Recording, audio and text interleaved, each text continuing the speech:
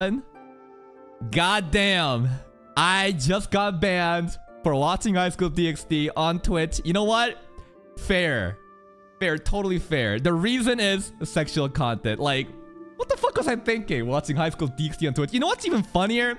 We literally just watched a video on why Nicholas Light got banned on Twitch for fucking watching a redo of Healer. Technically, DxD doesn't have explicit, you know, intercourse and stuff like that, but fuck.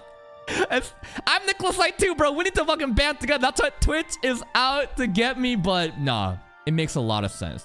It's a quick 7-day ban. It is what it is. I totally deserve it. I should have been smarter about it. And moving forward, we will still watch anime reactions on Twitch.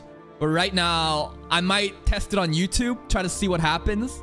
But it is what it is. So if there's no Twitch streams, hey, next week I'll be back. But on YouTube side, we'll still stay here. And we'll still watch some anime.